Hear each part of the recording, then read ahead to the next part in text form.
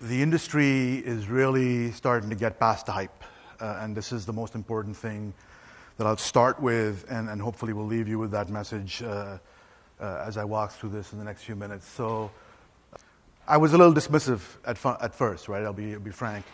It's like, why use blockchain? It's just a distributed database, right? So why incur all the overhead for that if you can build a system with a distributed database? We've done that before.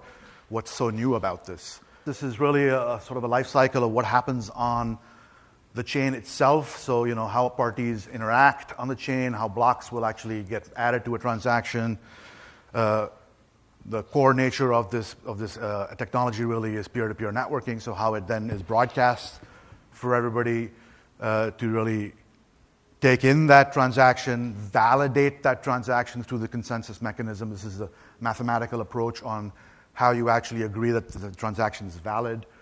Essentially, when you have an application or a system that inherently produces some things that would require a lot of gluing together, that's what you want to focus on, is how do I harness that for my specific use case? And when we're talking about blockchain, we're talking about how do you look at operational efficiencies from reducing interfaces between systems, right? If you can transact on one shared ledger, on one shared database, wouldn't that make it more efficient, make it less complicated, reduce back and forth errors and issues?